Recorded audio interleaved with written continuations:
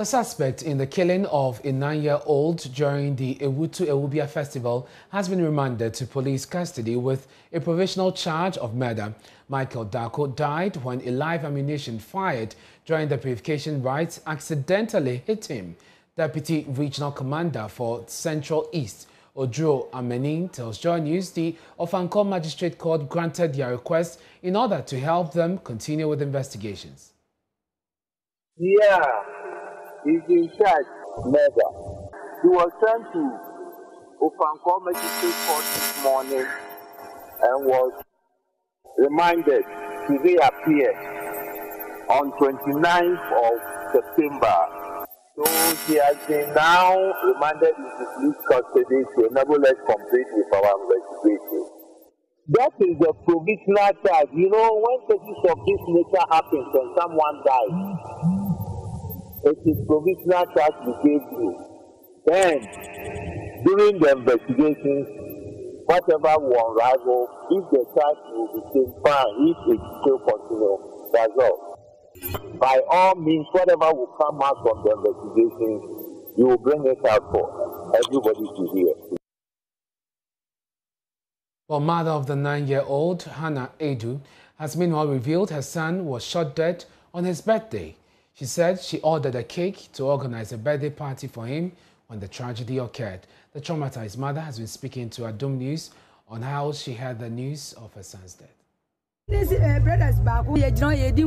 I was chatting with one of the guys around. Then we heard a loud noise and the sound of a gunshot. I saw one of my brothers rushing towards us. He told me my son had been shot. In fact, I started running towards the scene, but fell down.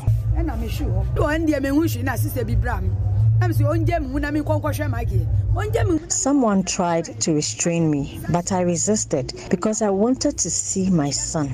When I got there, my son lay on the floor with his hands in his pockets, his head turned away. Today is his birthday.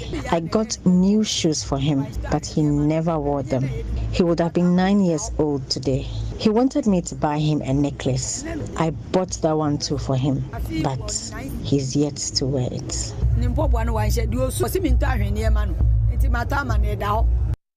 2 others were also injured in that incident. The District Chief Executive for Awutu Senya West District, Stephen Kwame Kwei, tells Joy News DISEC will take a decision on the future use of live ammunition. It could have happened to any of us, even the chiefs or the paramount chief, with this live bullet. So measures will be put in place per the advice from the DISEC, the commanders, the technical ideas that would give us. That is how we go back. So these are some of the wake-up calls that will quickly pick it, the intel, and then address it accordingly with the stakeholders, the traditional authority.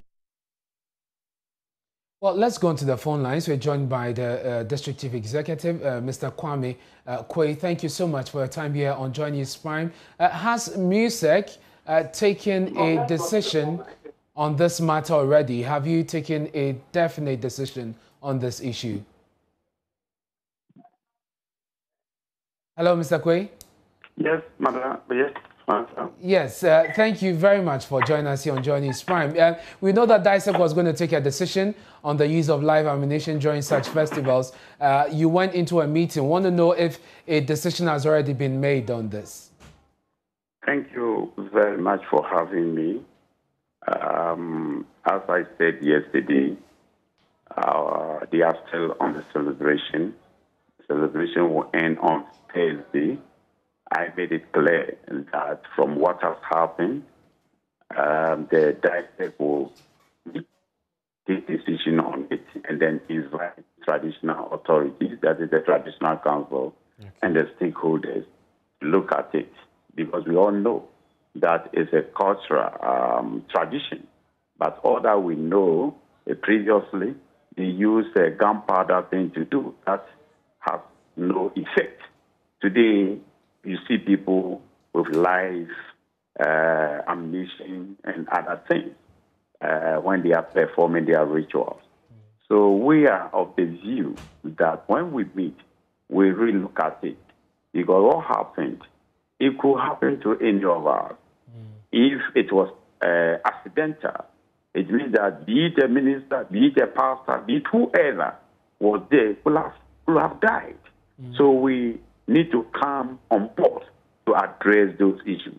Again, it shouldn't be only Awutu Senior.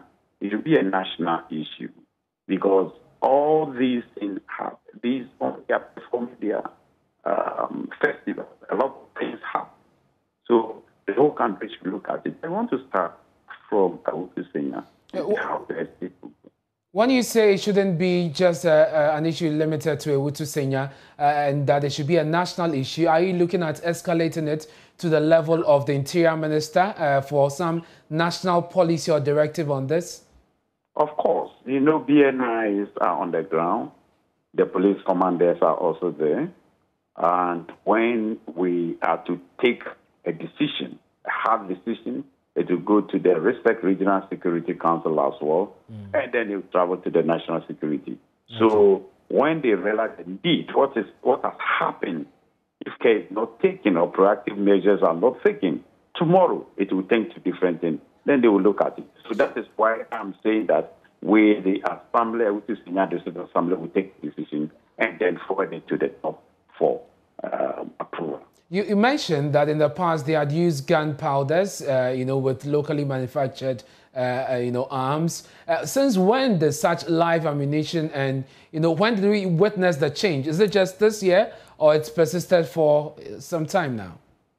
I think this year, even if it had not happened, because we're not there when the whole thing occurred. Okay. It's like traditional authorities doing their rituals and etc. So we're not there. So until this happens, we've got to know that indeed they are using live bullets, which is very, very risky for us. What is the security situation in the town as we speak, in your district? Oh, it's relatively calm. The issue wasn't a clash.